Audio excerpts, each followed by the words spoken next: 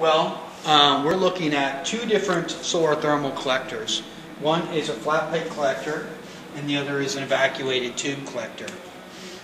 And the reason why I carry both collectors is because it's kind of fit and serve two different needs. The evacuated tube collector is what I refer to as my northern climate collector, and my flat plate collector works really well in warm climate and hot climates. It's not as energy efficient or as well insulated as is the solar thermal collector. The evacuated tube collector. These vacuum tubes are very well insulated, and when they collect the thermal energy from the sun, they immediately transfer it using a heat transfer fluid right through that copper pipe and transfer that into a storage tank in somebody's utility room. This particular collector will absorb that sun's energy, but it will also lose it on top of the roof during the winter months and not effectively transfer it to the storage tank as this one would.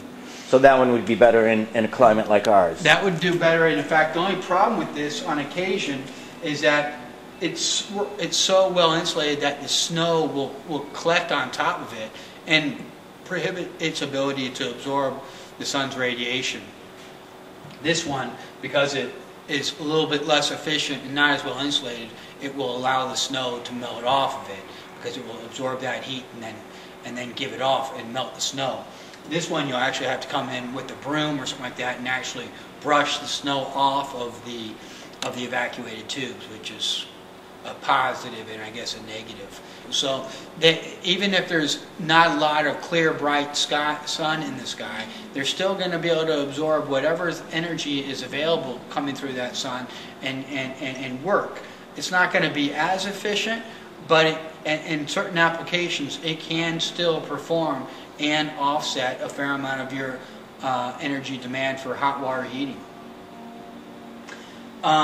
And if you look out in the sky right now, we've got snow on the ground. I think maybe it's in the teens, but there's also beautiful clear sky. In both these systems, well, our northern climate system really will perform optimally in these particular conditions because the sky's clear and it can absorb all the sun's energy.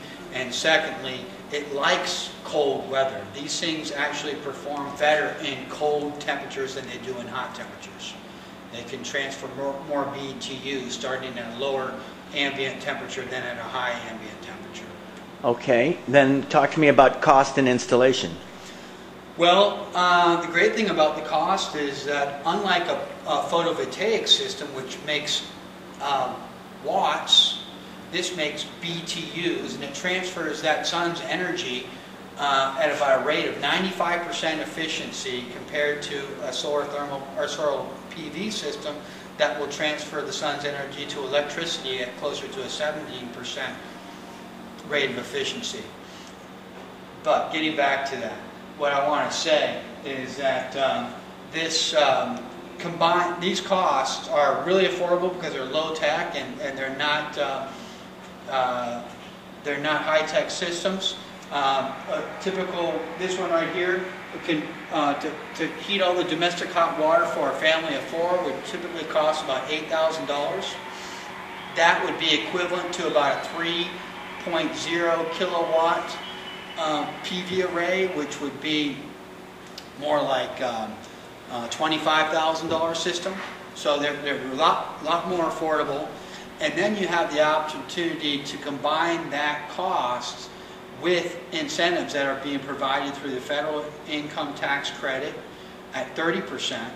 There's also the Energy Star in the state of Michigan will give this system a $1,200 discount upon purchase, or a rebate of $1,200.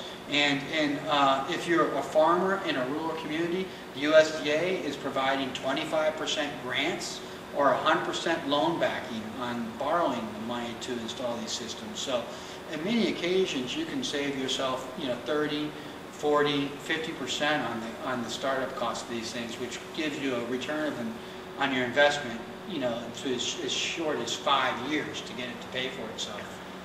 So we're talking heating, for most people, heating hot water, where in a house like mine, where the house is being heated by hot water through radiant floor heating, Right. could that system be tied into that? Yeah, and that system's ideal. When you're using the sun's energy to heat things, it's ideal to do it in floor because there's thermal mass in the floor, and that energy that's required to heat that home may only need to be at temperatures that are 85, 95, 105 degrees.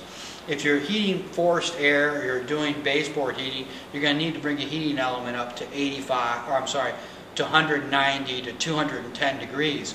But with their in-floor systems, such as this Radiant Complete panel, which actually comes in 4x4, 4x2 sheets with the PEX tubing, and retrofit really nicely into people's homes or into new construction just as easily.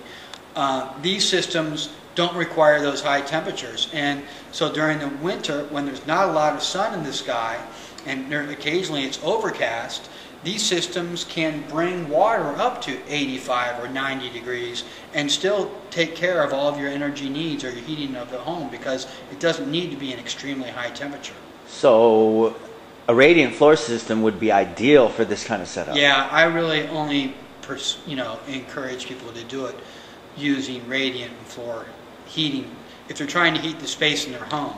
Obviously, domestic hot water really works effectively for that, and occasionally I'll encourage or let people do it through baseboard heat. And if you're doing baseboard heat, it can work, but you're always finding yourself pumping that heat transfer fluid through the baseboard, and it does bleed off its thermal energy, but it does it in a more continuous time frame versus spotty increments like you would typically see with standard baseboard heating. Okay. So just the name of this product again is the BTF Solar? Yeah, this is our BTF Solar thermal system. It comes, typically it's 5 feet by 7 feet in height. It gives you a 35-foot footprint. And this is like what we'd see right here. Yes. Okay. Yep. And you said that can be installed somewhere besides the roof as well? Yeah, you can do a ground mount. You can also do a roof mount. The closer you can be to your utility, the better, and the more accessible you can have access to it during the winter months to remove the snow, because it's so effective during the winter months. You want to get the snow off of it.